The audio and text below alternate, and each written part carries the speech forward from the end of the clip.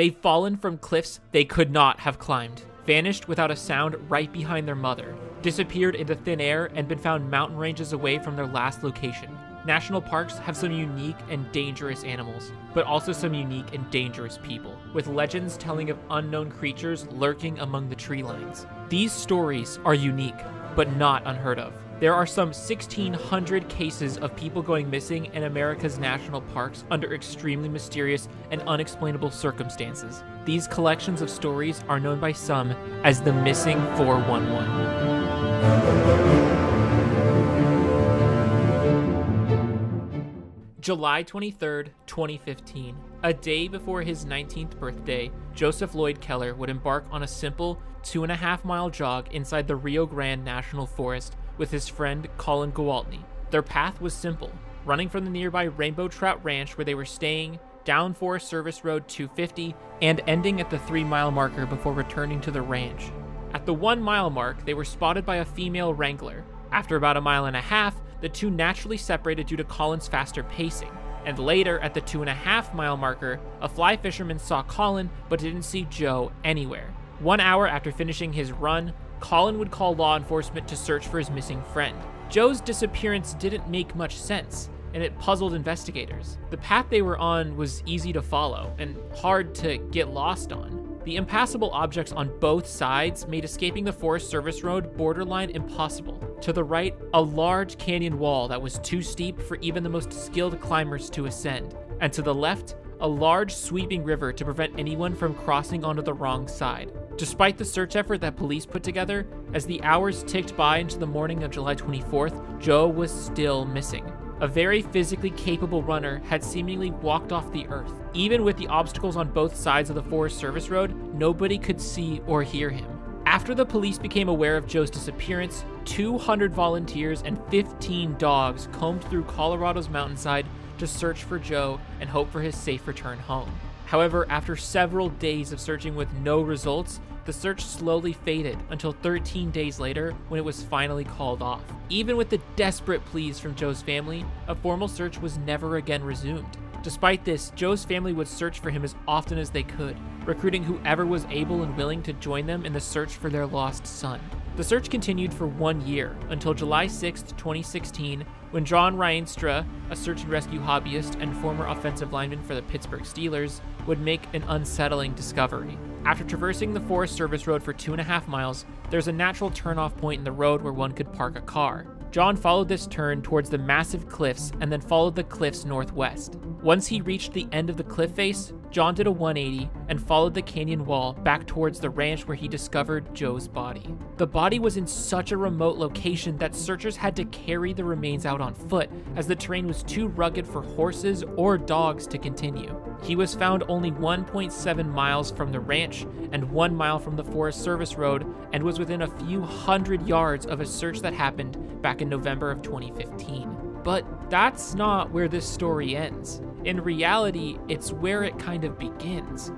The coroner found that Joe's cause of death was blunt force trauma to the head along with a broken ankle. How? The most likely answer is a fall from the top of the canyon or a fall while scaling the side of the canyon's walls. Regardless, this behavior is far from normal. Why would Joe divert from the standard Forest Service Road without telling anyone?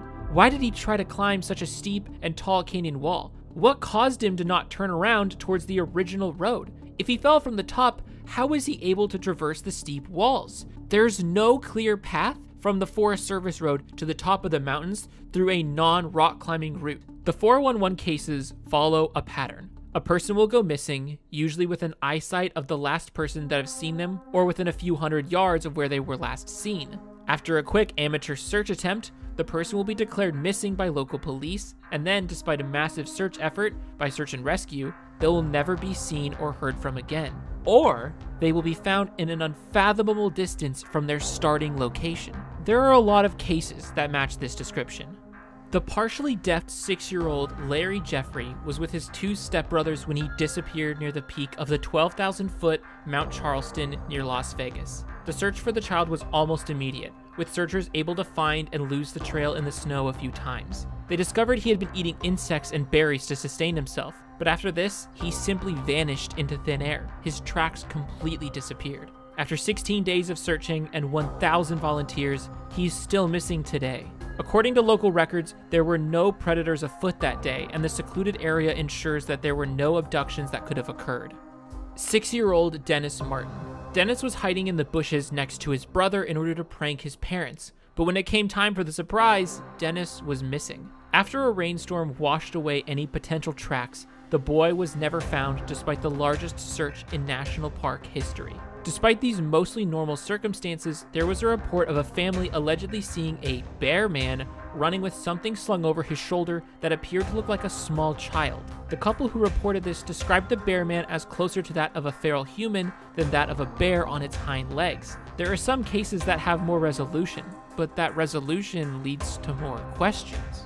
In 2009, the 9-year-old David Gonzalez asked his mom for the keys to get a treat from their car that was some 50 yards from their campsite in the San Bernardino National Forest. After she saw David a few feet from the car, she looked back towards the lake. A few moments later, however, she turns back and does not see any sign of David. She then checks the car. No sign of David, and his treats are still inside, meaning he never got into the car. This means he disappeared without making a sound. Shortly after this, his mother would describe seeing a beige pickup truck speeding away from the campground parking lot. However, because of this, no noises or signs of abduction, this lead was not followed up on. A year later, however, the remains of David were found about a mile away from the campsite that the family was at. The official reasoning was a mountain lion attack. However, the lack of noise, struggle, or blood makes this explanation harder to believe. Any extra marks that were found on the boy were determined to have come from scavenging animals, so no cause of death was able to be determined. In April of 2017, 22-year-old Jacob Gray was on a mountain bike ride during a rainstorm in Olympic National Park in Washington State. After a few days, passerbys and park rangers would find his bike inside of a tarp formation on the side of the road as if to be some form of shelter. The bike was found in good condition with most of his supplies still there. After days of searching, they found his sister's phone number in his things, and then soon after, the family filed a missing persons report and the official search began. Due to staffing and resource issues, the Olympic National Park was not able to offer a large search effort, and the snow 1,000 feet above his belongings made it look like he was either at or below 2,000 feet in elevation. Because of the snow at 2,000 feet and the nearby river, the immediate conclusion was that Jacob went to get water by the nearby river and was swept away before succumbing to hypothermia or drowning. A year later, however, while on a biologist trip to study local marmots, Jacob's body was found. Not below 2,000 feet, but above it, at nearly 5,300 feet in elevation. His body was also 15 miles from where his bike was found. His actions appeared to make no sense whatsoever. While in a rainstorm, Jacob apparently pulled over, created a camp, and walked 15 miles in the snow to a ridgeline where he eventually succumbed to hypothermia. The logical pieces did not add up. Even if he was going to search for water or some form of shelter, as soon as he ran into snow, the logical thing would be to turn back towards the more appealing landscape below the 2,000-foot line. These disappearances defy all conventional logic and wisdom. Why would anyone climb a cliff at 11,000 feet in Colorado while on a run? Why didn't that little boy make a noise when he was taken? Why did Jacob hike 15 miles to a remote overview of Hoh Lake? Few know the true answers. However, many have claimed to tell of a much more supernatural explanation. These stories are all a part of what's known as the Missing 411, an arbitrary collection of missing persons cases that are deemed unexplainable and mysterious by its founder, David Paulides. I don't know if that's actually how his name is pronounced, but it looks similar, so I'm just gonna go with that one. David is an avid cryptozoologist, which is someone who studies the unknown, but not in an academic way. He has published several books and 2 full-length documentaries about these strange disappearances and alleged creatures that he claims the national parks are hiding due to their negligent incompetence to track the missing people. And he is part correct, part incorrect. The national parks are not required to maintain a list of those persons who go missing in the parks, and many who do still use paper systems, as the current digital database is described as hell on earth to use and maintain. So yes, they do not all keep centralized databases, and some do not keep even paper records. This is because jurisdiction can often be complicated. Occasionally, the parks will handle the search, other times it's the county, and rarely the state or federal government will step in to search for the missing individuals. What often smells like conspiracy is more likely incompetence or poor funding or poor resources. The other flaw with the general factor of how the missing 411 cases are classified is the arbitrary nature that they use to determine if a missing persons case qualifies for the 411 catalog. While it may seem as if this is a hit job on the 411 team, their documentaries are very well done, and they do not feed into the overly conspiratorial edge that many of the shows like Ghost Adventures or Ancient Aliens do. But then the questions still remain. What's the cause of all of this strange behavior? Since the missing persons cases are very broad, we can also use very broad human psychology to try to understand the behavior that made some of these people make their bizarre decisions. First, persons who are lost or believe that they are lost often default to going to higher ground. This can be to try to find landmarks to make their way back to where they were, or to simply be more visible to searchers if it comes to that. This can partially make sense as to why Joe Keller might have wandered towards and attempted to go up the canyon wall. He may have been trying to find the direction of the cabin by climbing a short distance up the wall, falling on his head and breaking his ankle on the descent. As for why he was taken off the path, theories range from an animal sighting or animal scare, all the way to delirium from the altitude that they were at. Joe Kelly had a history of asthma, and this could have combined to dilute his reasoning and sense of direction.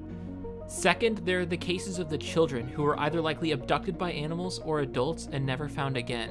There are also a few cases where the kid could have become disoriented by the vast wilderness and wandered off into some obscure area of the park. Lastly, there's the case of Jacob Gray. While the distance he traveled was rather large, there's a sad theory pioneered by PhD Robert Coaster. He states that children will often go up, so people have a vision quest. Depending on the message that they believe they have gotten, I have seen some of them climb mountains. The idea posits that this bike ride may have been meant to be his last. However, if it was, the reasoning for the leftover gear and equipment is strange. He either decided to climb into the Olympics and be at peace before he succumbed to the elements, or on a trek for water became delirious to where he was disoriented and managed to wander 15 miles until eventually succumbing to the elements. Regardless of the reasonings, to me they're more understandable than the cannibalistic human creatures, Bigfoot, or UFOs that are posited by some of the 411 community. Humans can be reasonable, but not always.